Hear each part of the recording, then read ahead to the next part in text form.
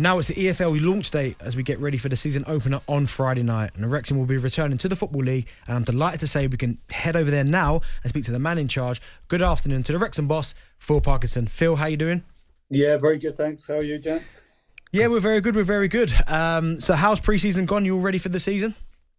Yeah, it's been interesting. Obviously, we've been to America for 2 weeks, so that's been an amazing experience for everybody. So we've enjoyed that. Came back Saturday, so the lads are in decent shape yesterday in training. So look as though they've recovered from the journey, and very excited about what is going to be a big game in the history of Wrexham Football Club. The first game back in the EFL. Phil, obviously you've been in America for your pre-season. You play some big teams, Chelsea and Man United. How do you feel you've done against these big teams, and what kind of feedback have you got going into the season?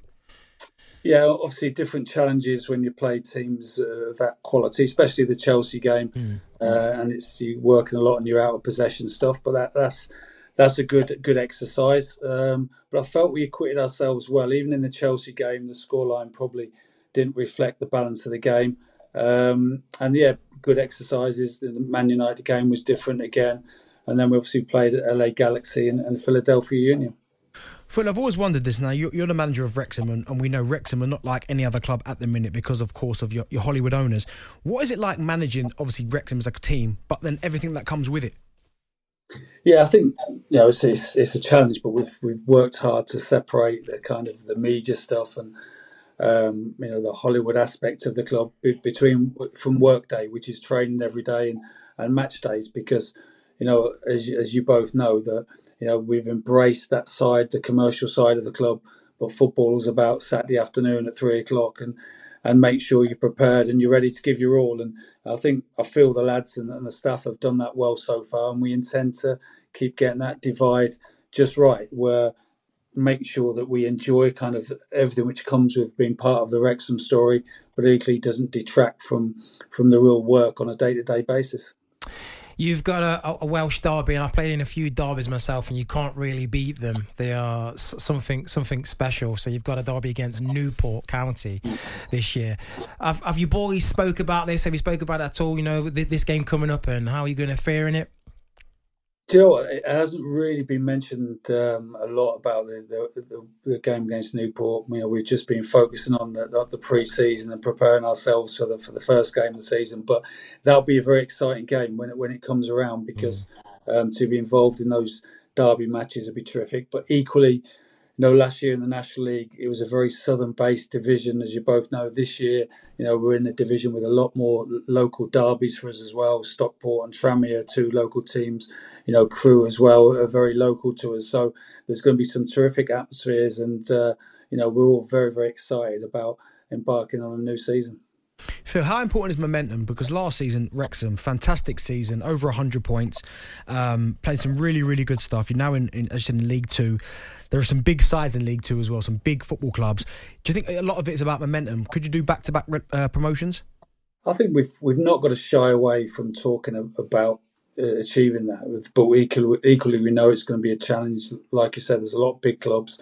I think a lot of teams have looked at us in Notts County coming up and gone, well, cool, we need to raise the bar in terms of their own squad building, and there's been quite a lot of money spent in the division, and everyone's talking about the kind of challenge that Division 2 represents this season. But equally, we're not going to shy away from the expectations on our shoulders. We've dealt with that last season, and it's up to us to deal with it again. Phil, you've got one of your star men, Paul Mullin, out injured, and is doing in the States doing his rehab at Rob McElhenney's house. How is that coming along? Yeah, obviously, it's a huge blow for us. We can't hide away from that fact. Injuries are part and parcel of football. We know that, and it is quite sad that Moles, with all the contribution he's made, that he's not running out to have this be part of this day at the weekend. All we can do is give him the best possible care over there, the owners, and make sure he's well looked after. And in a week's time, he'll be able to fly back, and then we can have a more definitive timescale of when he'll be back for us. Phil, you said it there. I mean, Paul Mullin is important. I mean, you got to say he was one of the best strikers, if not the best striker outside the Football League, and he's unfortunately he's injured. But how important was it for you that Ben Foster came back? He's got the experience. He looked like he embraced the Wrexham culture. He was fantastic last season. How important is it that he's coming back? Yeah, I think Fozzie typifies what we've tried to create here, that, you know, he's got a lot of work outside football with his podcasts and his media work, but his professionalism when he comes in on the training pitch on a match day, the way he prepares himself is a great example. He's a great role model to our younger players. So having a goalkeeper and a person of his calibre in the building was huge for us. You know, we were unsure whether he wanted to stay. We left him for 7 to 10 days after the euphoria of the promotion, and then sat down and had a chat with him. And he said straight away that he felt good and he would like another go at it. Phil, you don't usually see a lot of the club's owners get involved or over the media, but with Rob McElhenney and Ryan Reynolds, they've been a part of it as much as the coaching staff and the players there at the front foot.